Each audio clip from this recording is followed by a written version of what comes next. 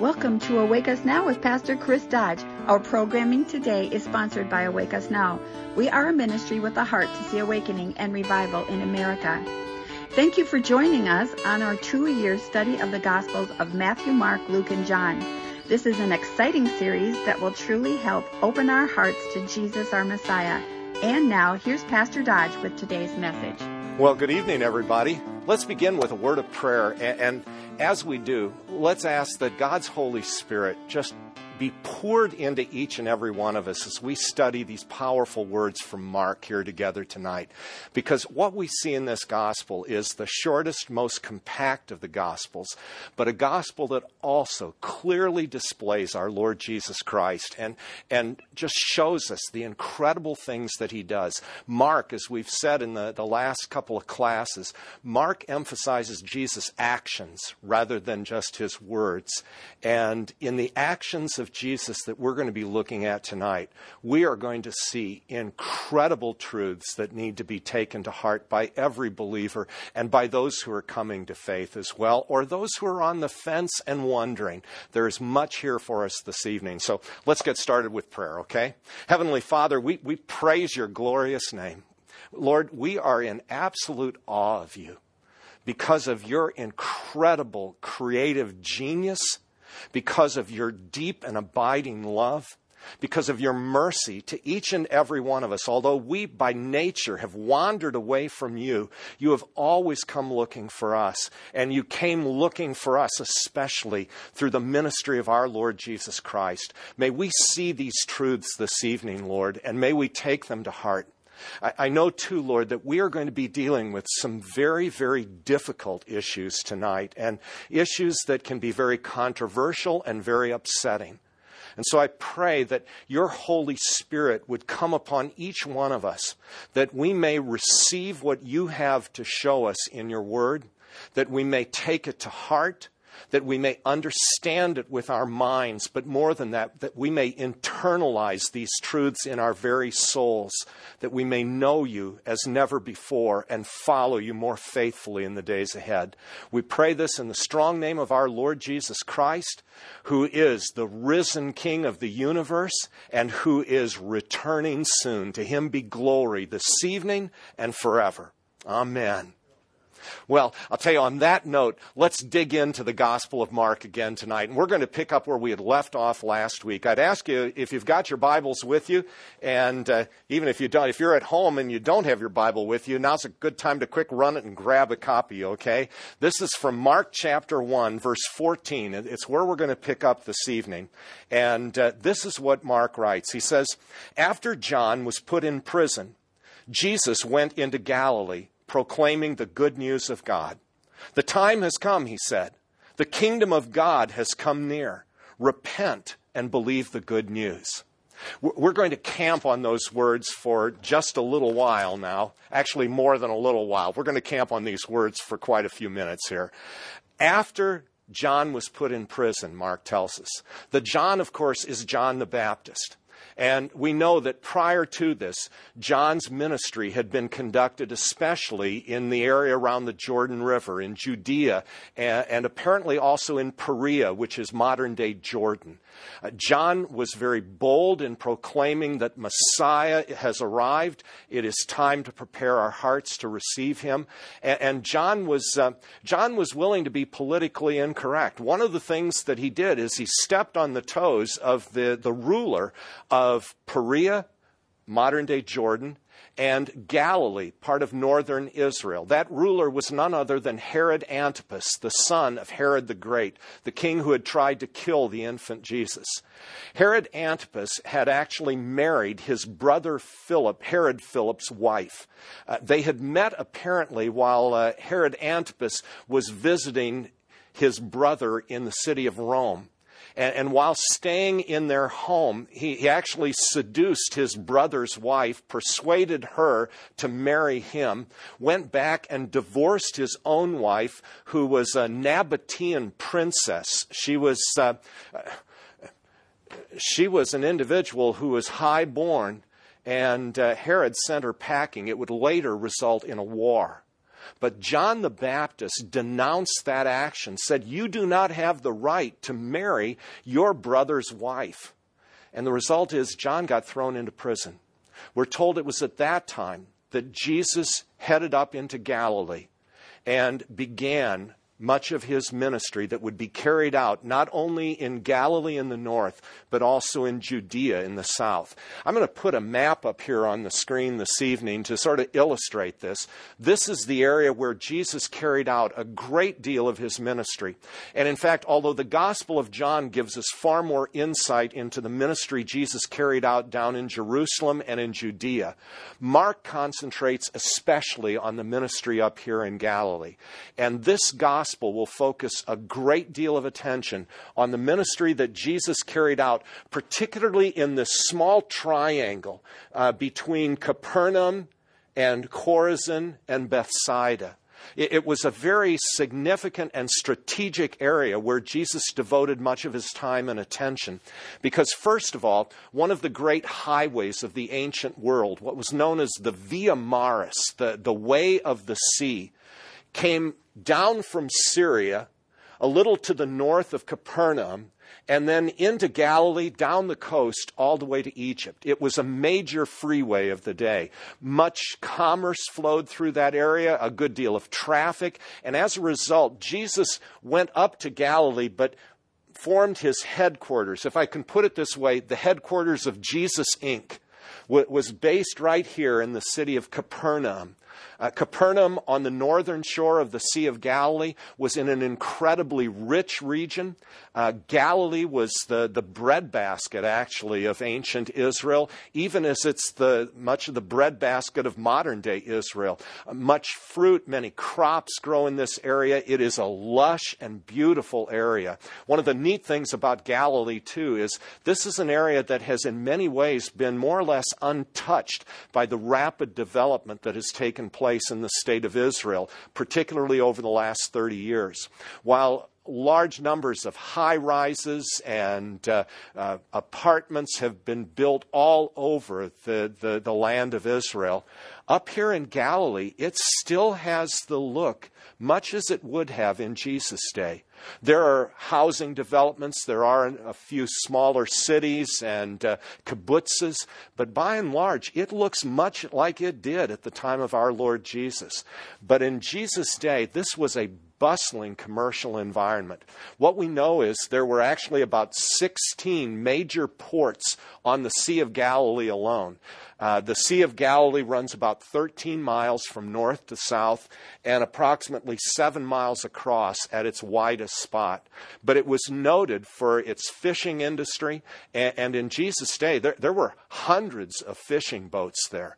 In fact, the Jewish historian Josephus tells us that at the time of the revolt against Rome from 66 to 70 A.D., Josephus, who would later write a history of the Jewish people and a history of the Jewish war, was a general in the Jewish army at the time of the revolt. And he actually commandeered about 230 fishing boats on the Sea of Galilee and used them as vessels to fight the Romans.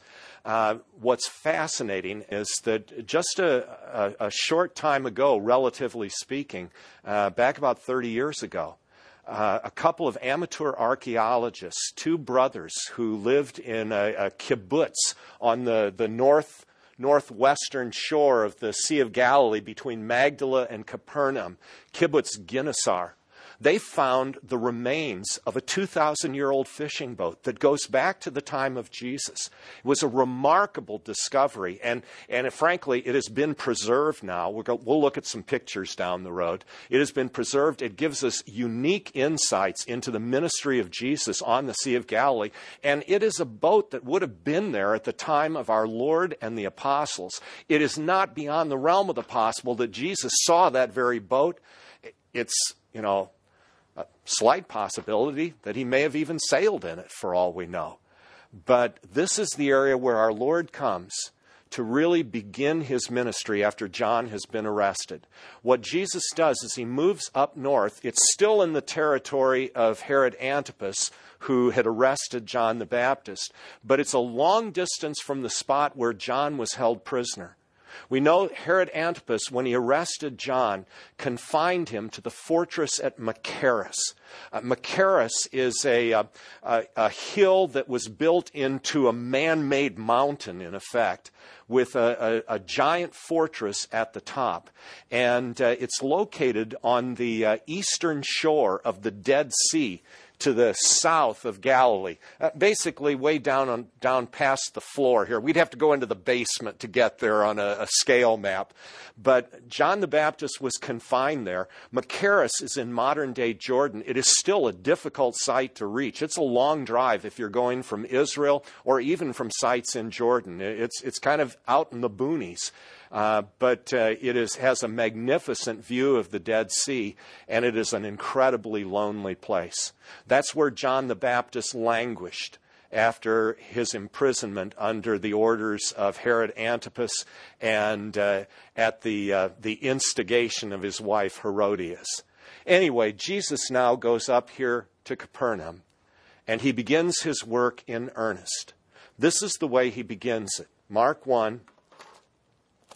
Verse 14 says, he went into Galilee proclaiming the good news of God. That's such a fascinating phrase because it sounds identical to the words that the Apostle Paul would use in his work and ministry after his conversion. In the book of Romans, chapter 1, verse 1, Paul talks about the good news or the gospel of God, the same words that are used here. This is God's gospel, and that is something that we need to keep in mind. As Jesus proclaims good news, he is proclaiming God's gospel.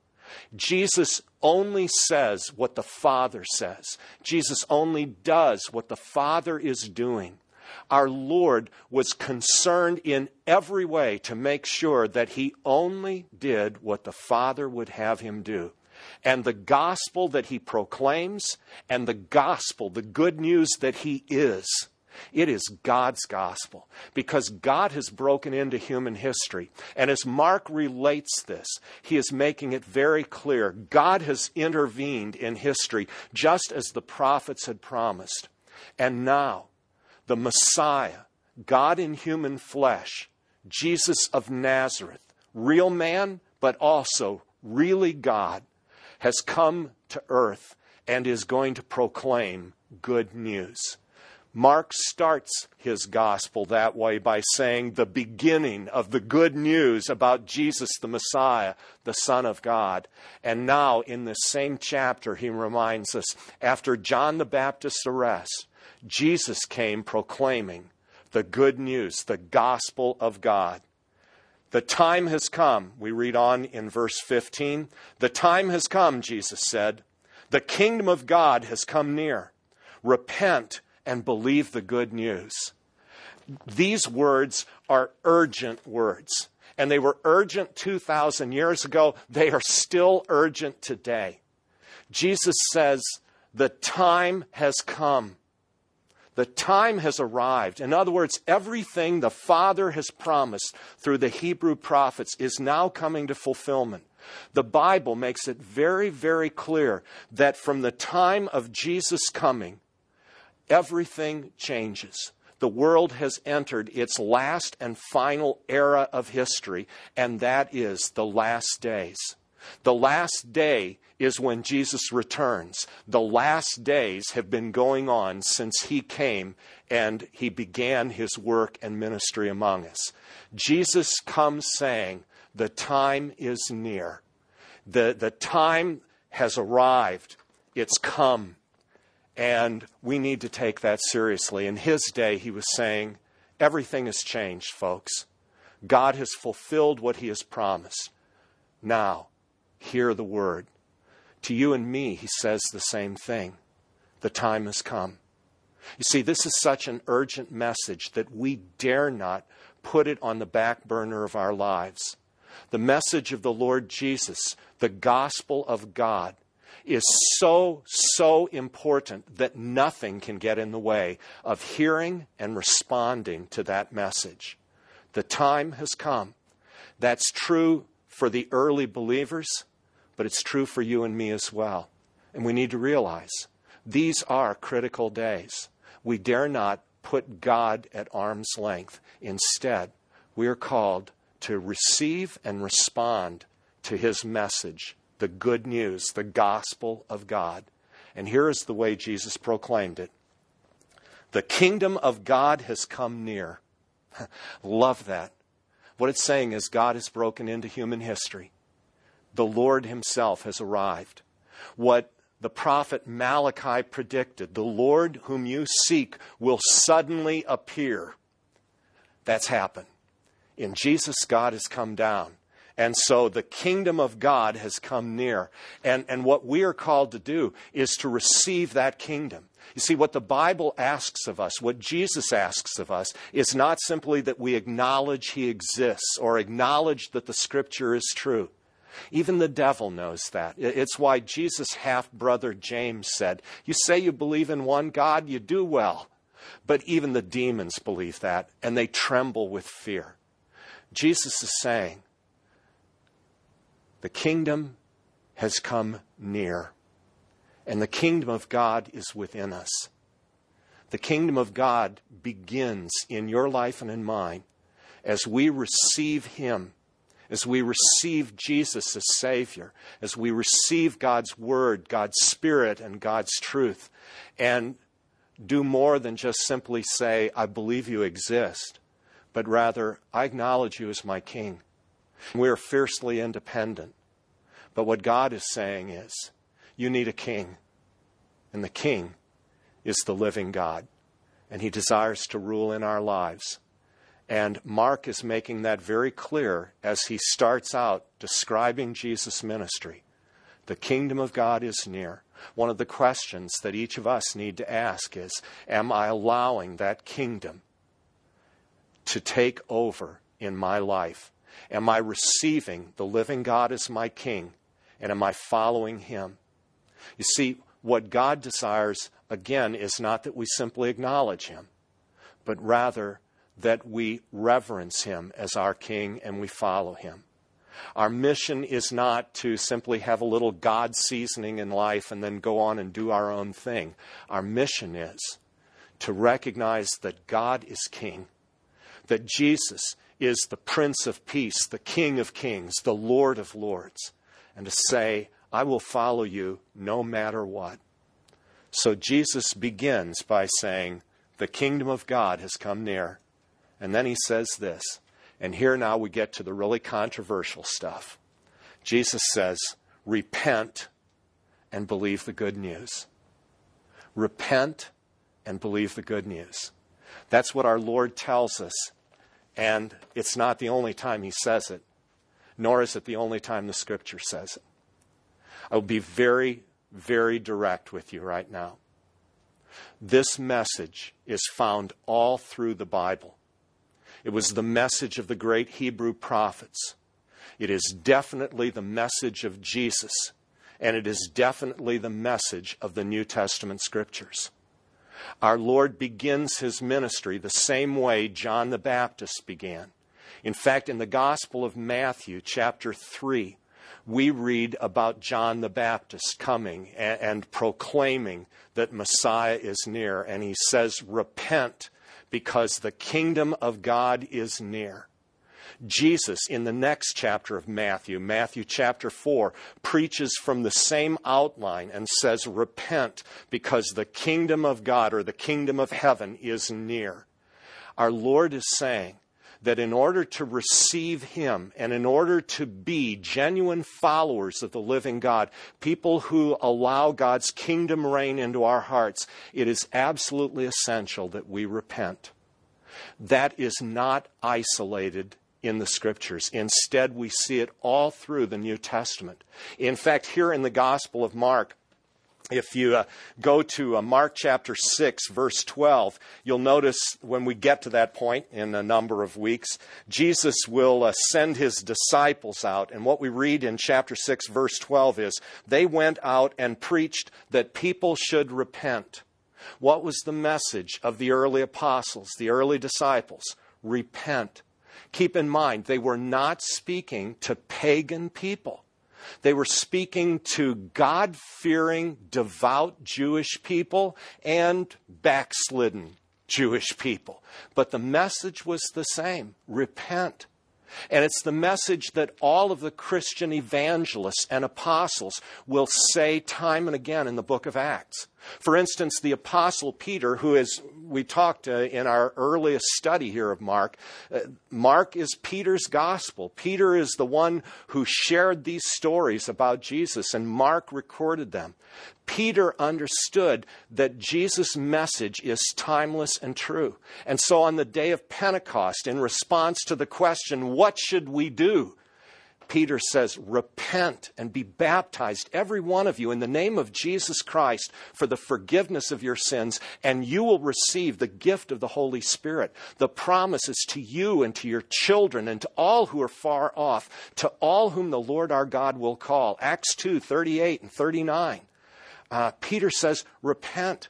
If you go to the next chapter of the book of Acts, Acts chapter 3, when Peter and John are used by God to heal a lame man who had been unable to walk all of his life. He was over 40 years old. And when the crowd gathers in the temple to see what has gone on, Peter responds to them by saying, repent. Acts chapter 3. On top of that, we see this message over and over again. I find it fascinating that in every one of Peter's recorded sermons in the book of Acts, he tells people to repent. The same is true of the Apostle Paul. When the Apostle Paul speaks to individuals in the synagogue in Antioch and Pisidia in Acts chapter 13, he says the following words: John preached repentance. Before the coming of Jesus, John preached repentance. Peter, who told people at Pentecost, repent, is now finding those same words repeated by the Apostle Paul as he goes to Antioch and Pisidia. And when the Apostle Paul goes to the city of Athens, he reminds these Athenians, these brilliant people, that God has called all people to repent and believe on him. The day has come.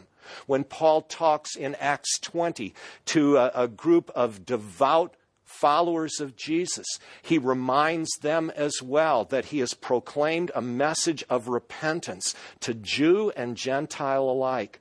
When he's called to account before the Roman governor Festus and King Agrippa II, he speaks once again and he says, everywhere I have gone, in Damascus, in Judea and Jerusalem, and in the area of the Gentiles, I have told people that they need to repent and believe on the Lord Jesus Christ. That is the message that is found everywhere in the New Testament.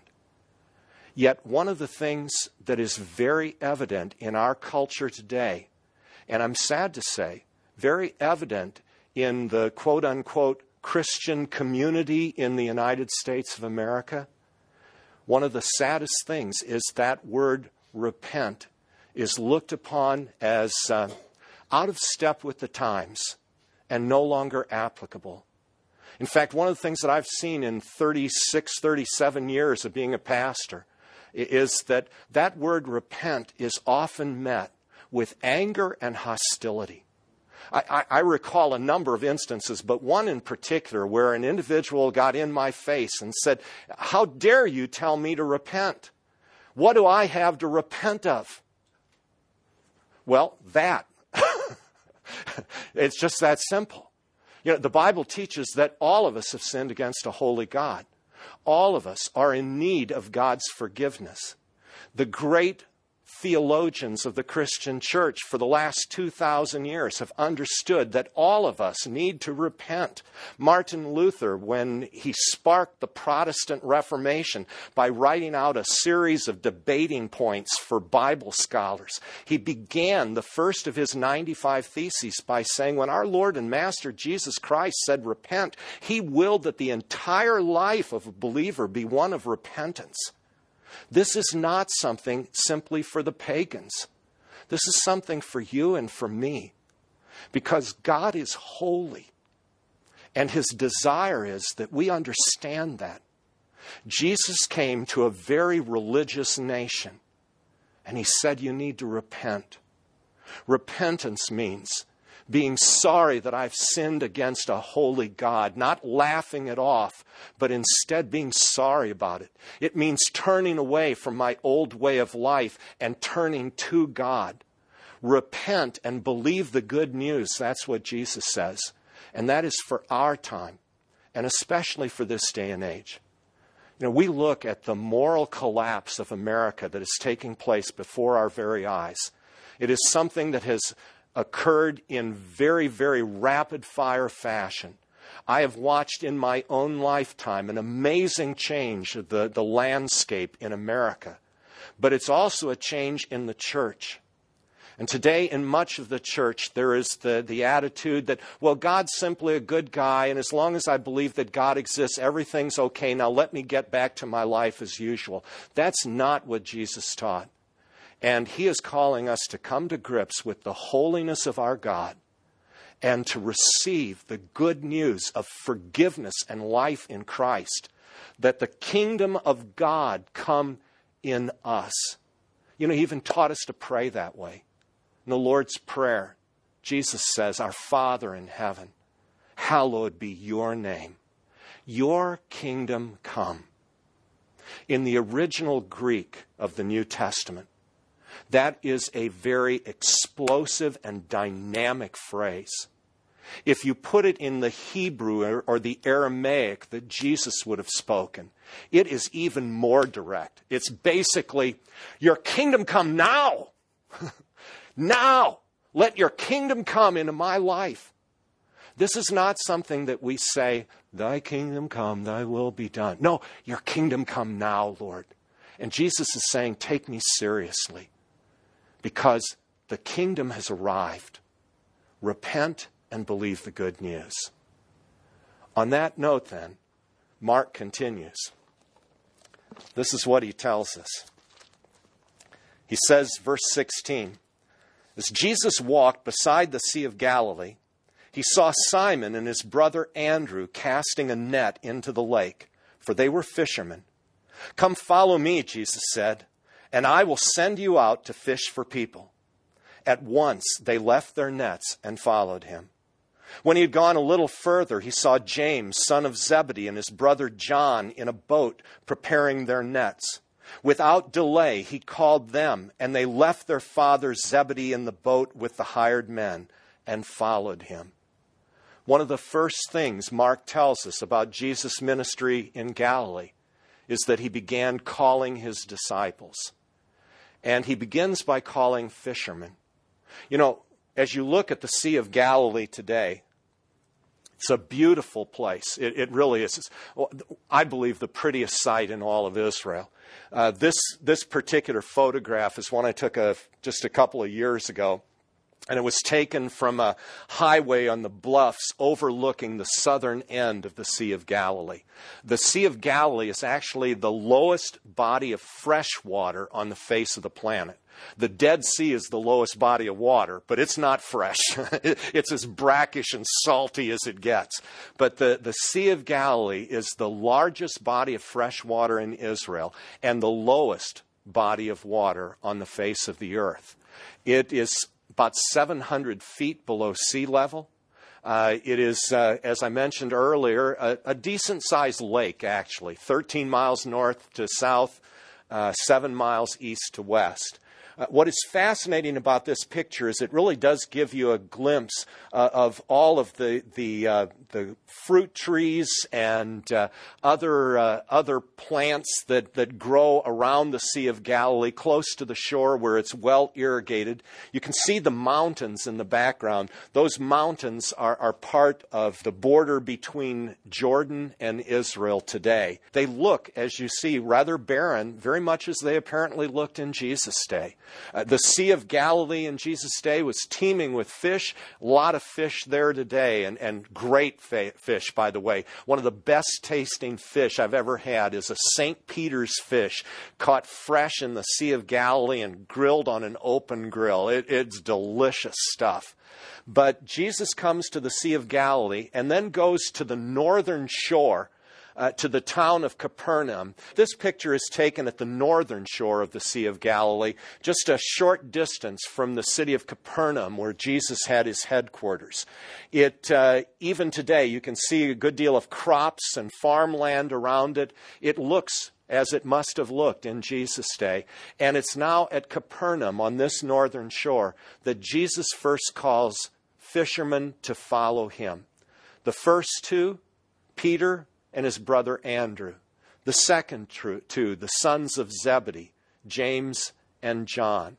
When Jesus called them, they were not what you would call backwoods fishermen. Many times we have the impression that these guys must have been poverty-stricken fishermen who were barely scraping by, and Jesus called them, and they thought, well, this is as good as anything we might get in life. In reality, the area of Galilee, especially the area around the Sea of Galilee, was very well off in the ancient world and remained that way for centuries after the time of Christ.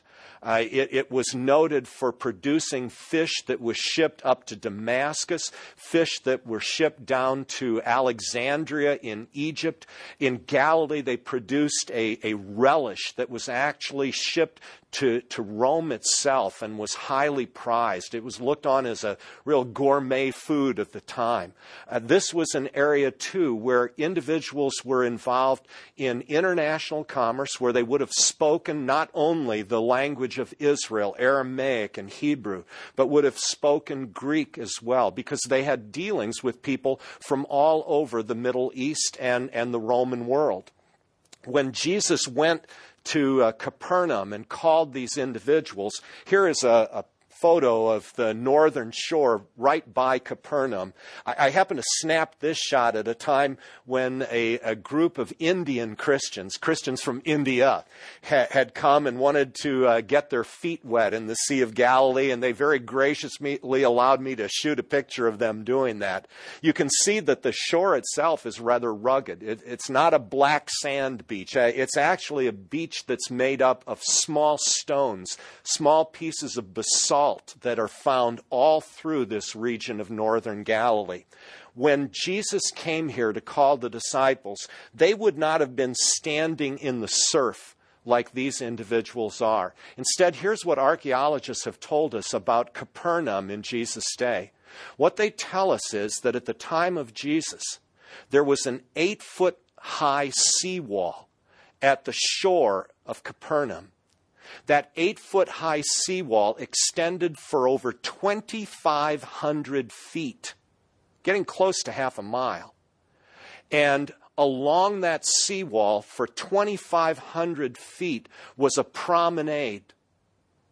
And attached to that promenade were a series of piers that went out 100 feet into the Sea of Galilee, where the fishing boats gathered. This was a busy port. And Jesus is calling individuals who are skilled fishermen, and in the case of at least James and John, who were involved in a large-sized firm. You'll note that Mark tells us when Jesus called them, they left and followed Jesus, but they left their father and his hired hands. This was a good-sized small business, as best we can tell. And it's interesting, isn't it, that Jesus comes to these four individuals and simply says, "Follow me." And they leave everything and follow him. Because when Jesus calls, he speaks with authority. And when he calls you and calls me, he's not saying, well, give it some thought, get all the pieces put together in your life, and then when you're ready, let me know. He speaks to us now. Why? Because the time has come. The kingdom of God is near. Repent and believe the good news. Jesus calls these individuals and they follow him. On this past Sunday, we talked about the call of Matthew in the Gospel of Matthew chapter 9. One of the things we commented on was the fact that Jesus calling these disciples is something that is unique. Scholars who have studied the writings of the great rabbis, the Mishnah, and have taken a look at the Talmud and the writings of Jewish scholars from the period and after, tell us that there is absolutely nothing in those writings analogous to the way Jesus called his disciples. What we know is that when the rabbis gathered disciples around them, the disciples had to apply to become a follower of the rabbi. In fact, in the Jewish practice of the time, an individual had to put together his resume. In effect, you had to prove you were a good risk and you were an aspiring candidate of great character with tremendous ability. And if the rabbi thought, yeah, this guy might work out, he'd choose you. Otherwise, you went away. Basically, you got turned down for the job. Not Jesus. Jesus goes to individuals and he simply says, follow me. He doesn't say, clean up your act first, and when you've got it all together, then you can follow me. He instead simply says, follow me. And it's in following Jesus that you and I get to know him. It's in following Jesus that our relationship with the living God is anchored. It's in following Jesus that we are changed by the Holy Spirit working in our lives. You see, what we are reading here is not simply history. It is history. It is historical. But it is also dramatically applicable to each of our lives. Because Jesus is calling you and calling me and saying to follow. He doesn't say, you've got to know everything before you follow me. He says, learn of me. Follow me and watch what I will do. And I know personally, I vividly remember the call of Jesus in my life. As some of you know, I grew up in a Christian home. I can never think of a time when I didn't believe in Jesus as my Savior. But I also know this from the time I was a little guy. I knew what I wanted to do with my life. I was one of those kids that seemed to know early on what he intended to do. And it was very straightforward. I wanted to become a fighter pilot. I was going to go to the Air Force Academy. And once they allowed me to fly, I wanted to be in a fighter jet. In fact, I wanted to fly an F-4 Phantom. Then, when they wouldn't allow me to fly any longer, then I wanted to go into politics. I wanted to get my law degree, and I wanted to go into politics. That's what I wanted to do. And that goes way back into my childhood. But I still remember getting into an argument with my pastor over politics and deciding that I'd read the New Testament and try to prove that Jesus would have supported my political views. I started reading that, and it was as though Jesus was talking directly to me. And you know what? He was. And he still does that. And he was saying, you follow me. I vividly remember that encounter that changed my life and changed the direction of my life. And while God calls each of us to different things and in different manner, the fact remains the same. Jesus calls you, and he calls me to follow him. For some, it may mean staying in the job that you've always had. For others, it may mean a change in your plans. But I can guarantee you of this. Whatever God has planned for you and for me, he has our best and our eternal interests in mind. And we dare not ignore his call. Follow me, Jesus said. And they left their nets and followed him. You and I are called to follow him as well.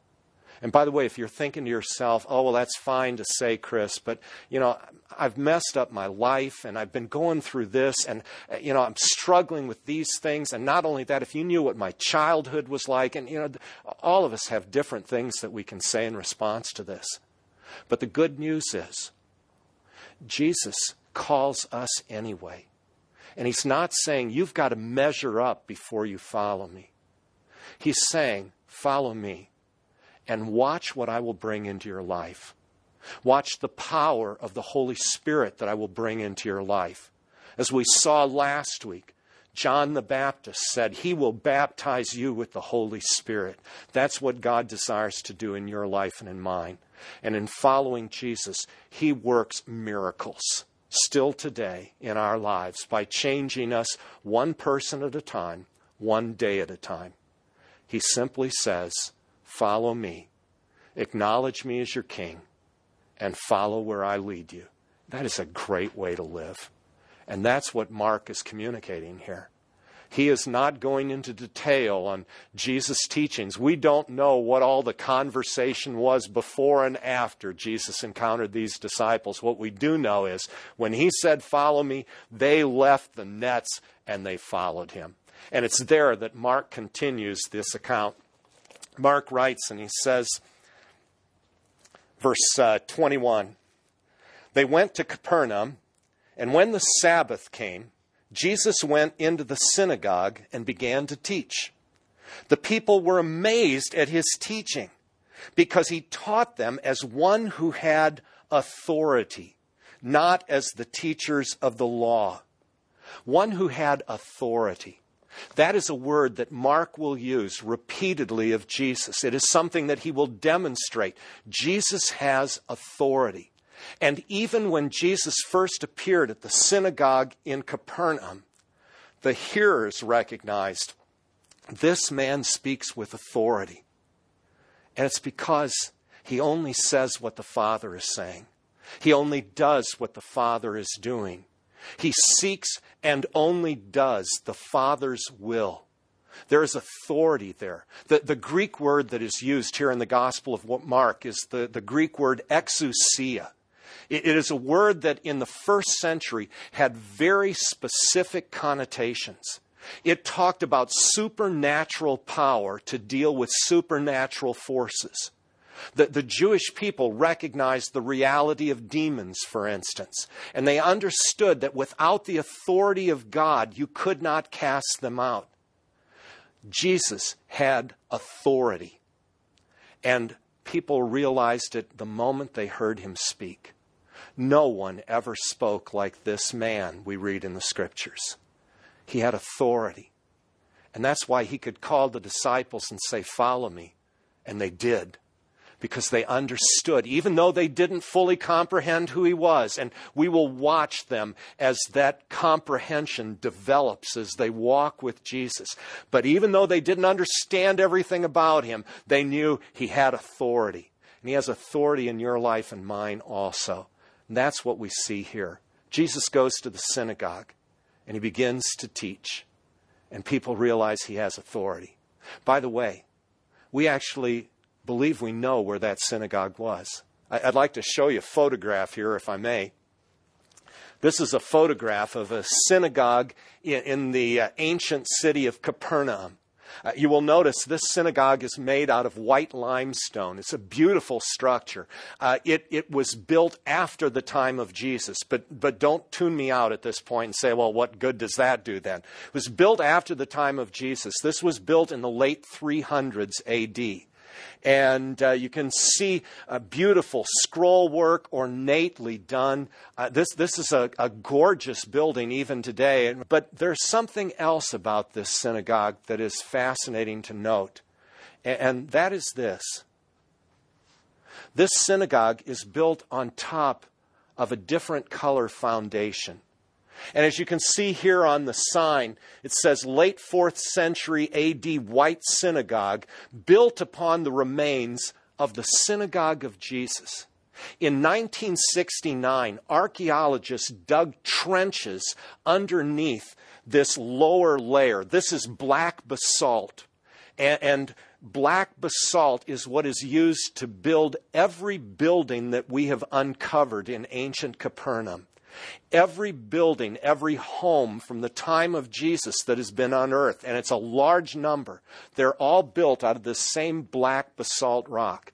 But what the archaeologists discovered is that this beautiful white limestone synagogue is actually built on top of the foundation of the synagogue from Jesus' day.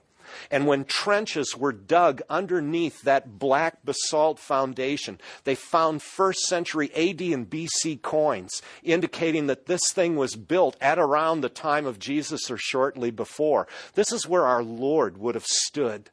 And although we can't see the outside of that structure that existed in Jesus' day, when you stand there, you're standing where Jesus stood. And can you imagine what that must have been like to go to worship service and Jesus was the preacher? We know from elsewhere in the Scriptures that he spoke there regularly. That sends shivers and chills up and down my spine. And this is where he goes. And people realize right away, he's got authority. But something else happens. And this is especially noteworthy and particularly needs to be internalized, particularly by 21st century American believers. Here's what Mark writes. They recognized that he taught them as one who had authority, not as the teachers of the law.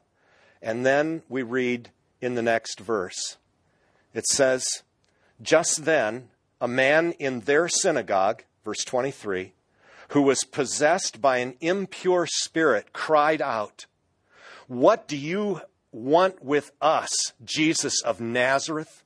Have you come to destroy us? I know who you are, the Holy One of God." "Be quiet," said Jesus sternly. "Come out of him." The impure spirit shook the man violently and came out of him with a shriek. The people were all so amazed that they asked each other, "What is this? A new teaching? And with authority. He even gives orders to impure spirits and they obey him." News about him spread quickly over the whole region of Galilee. Now, there are several things that we need to consider here.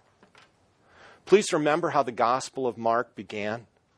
It starts out, the beginning of the good news about Jesus the Messiah, the Son of God. Mark announces in sentence 1 that Jesus is the Son of God come to earth, the Messiah of the Jewish people and the hope of the nations. He tells us that right at the beginning, so there is, no doubt as to what this means. And then we go a little further in the Gospel of Mark, and Jesus is baptized by John the Baptist before John the Baptist was arrested. And what happens? The Father speaks from heaven. And he says, in effect, the same thing. "This is my Son whom I love. With him I am well pleased."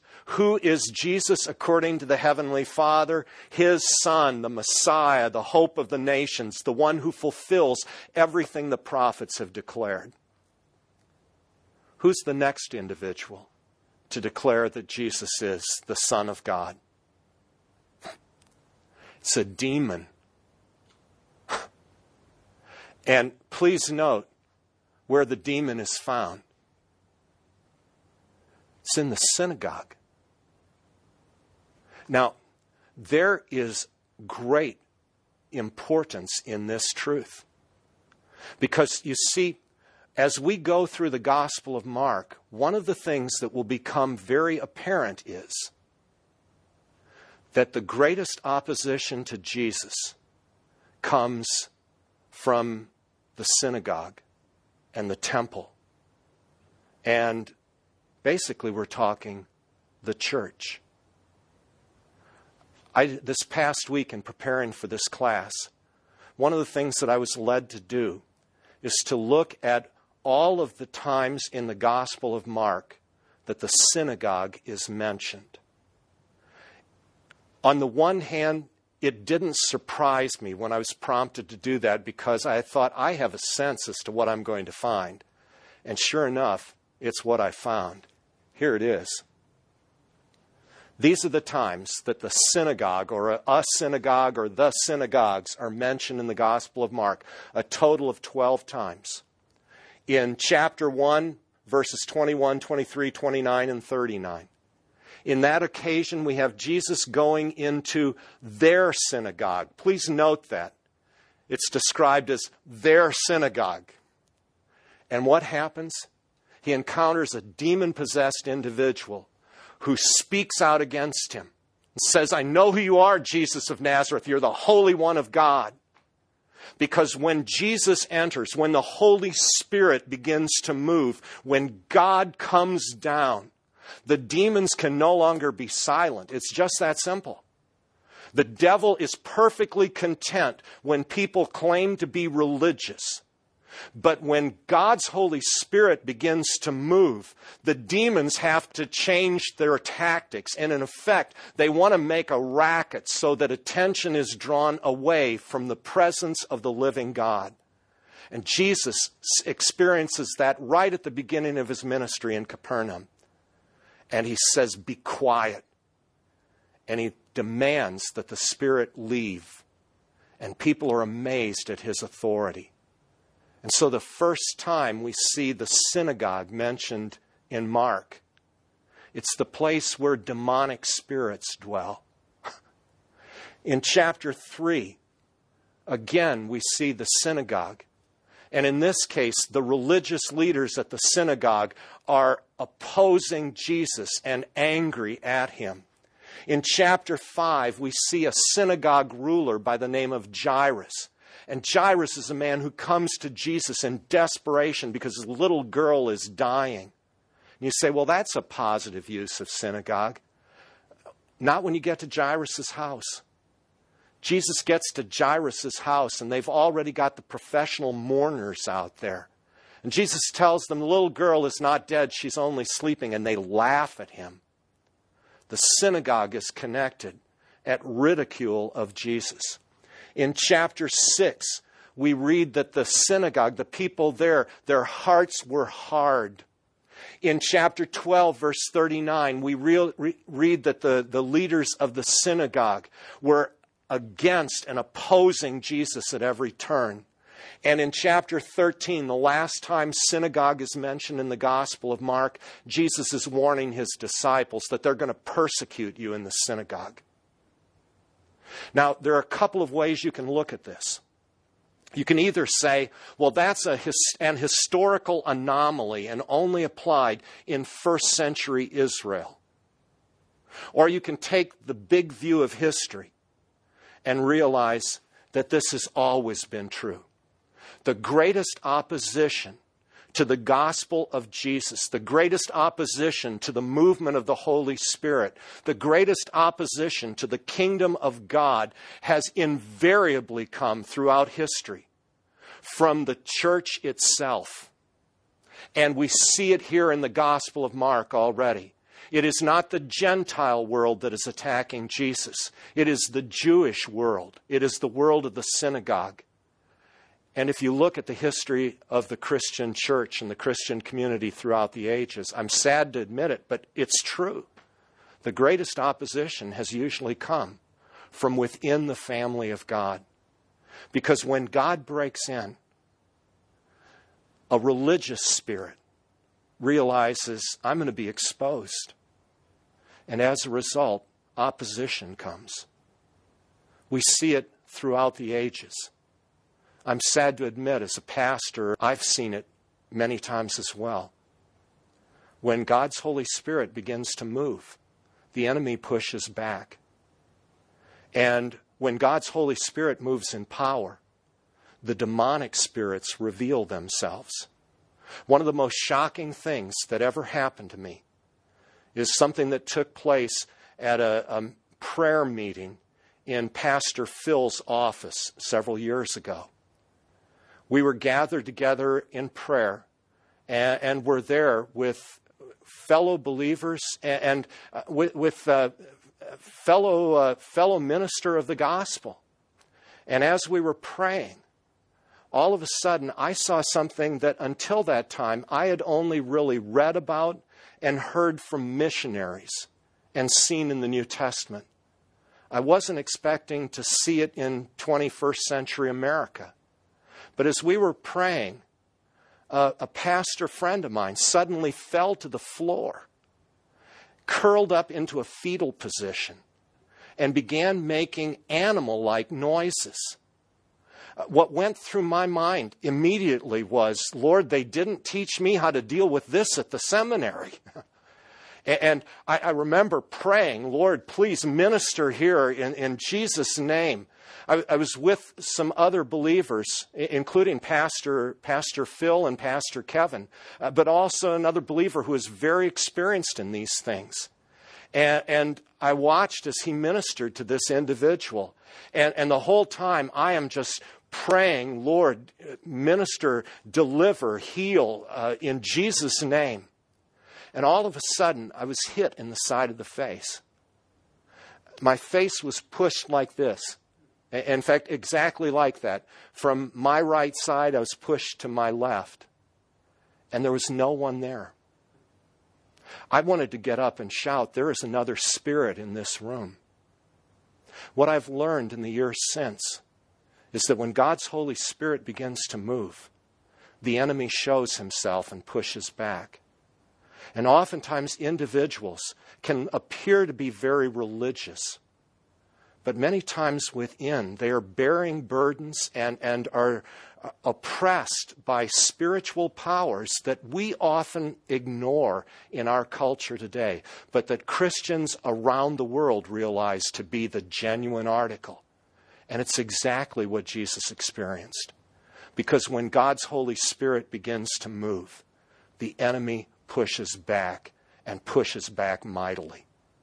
We see that throughout the ministry of Jesus. It's why in the end, the enemy motivated very religious people to nail him to a cross. They thought they had won. But in reality, God turns the tables. He always has, and he always will. You may not see it immediately.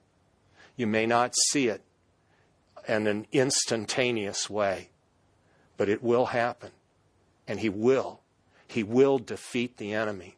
As the Apostle Paul said, God will soon crush Satan under your feet. And Jesus is showing that here already in the Gospel of Mark. This is not merely a retelling of an incident that happened in our Savior's life. This is instruction for us today. God's Holy Spirit is moving in mighty ways around the world. I believe God's Spirit is moving in our land. I believe God's Spirit is moving in my life and in your life. And I believe God desires to do great things. I also know that in our country today, we have wandered so far, so fast, especially in the Christian church, where we often embrace the vilest teachings and the most despicable of customs that have become acceptable in our culture today. But God is saying, I desire to bring my people back, to turn them around, to bring them back to me. It's why he speaks and says, repent and believe the good news. It's why he's always said that.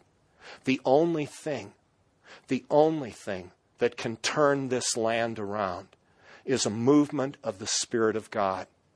And that is what we are to pray for. That is what we are to earnestly seek. That is what we are to desire and strive for with all the strength that God gives us.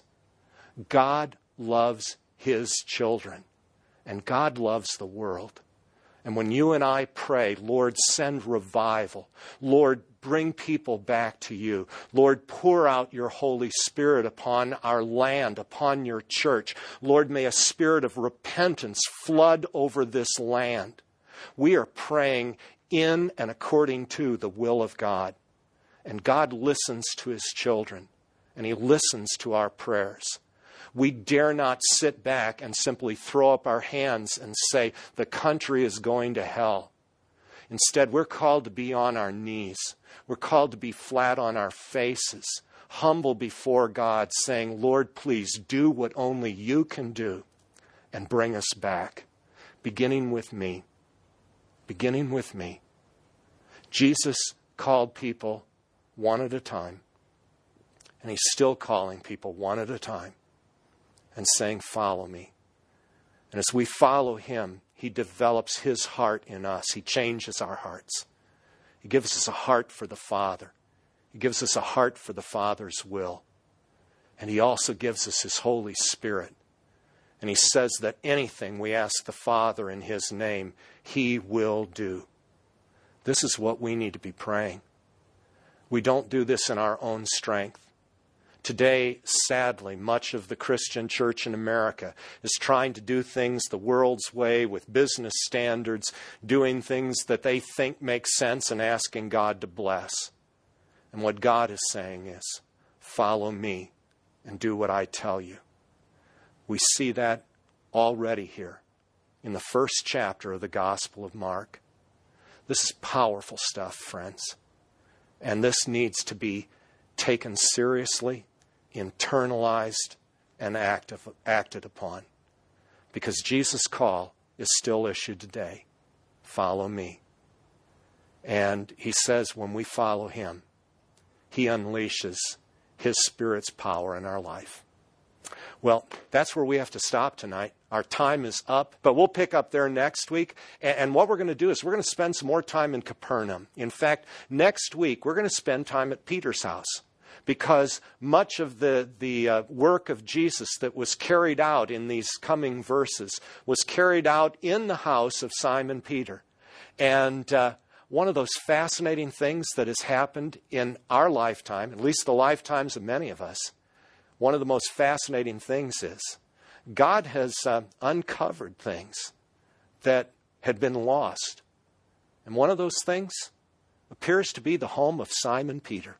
I don't believe this is an accident. We have discovered so many things in the last 50 to 75 years that have been buried for centuries. That is not happenstance or chance.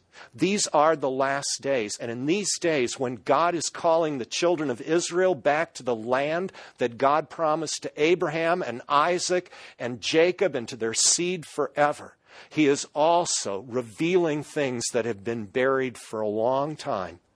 And He's showing us these are not simply stories. This is the genuine article. And God is God. And He's calling His children back to Him. God bless you. Let's pray, shall we? Dear Father, thank you so much for these powerful words. Words written by Mark, but words motivated and inspired by your Holy Spirit. Accounts of Jesus' life told by Peter, but lived out by our Savior.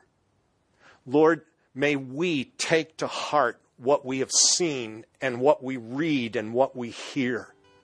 And may we hear your voice daily calling to us, follow me. Oh Lord Jesus, do your work in us, that we may carry out your work your way in your Holy Spirit's power. Amen. Thanks so much for listening to Awake Us Now with Pastor Chris Dodge. Today's program was sponsored by Awake Us Now. We hope today's message was a blessing. If you are asking yourself, now what? We encourage you to learn more about God at our website, awakeusnow.com. And please come back and join us again next time.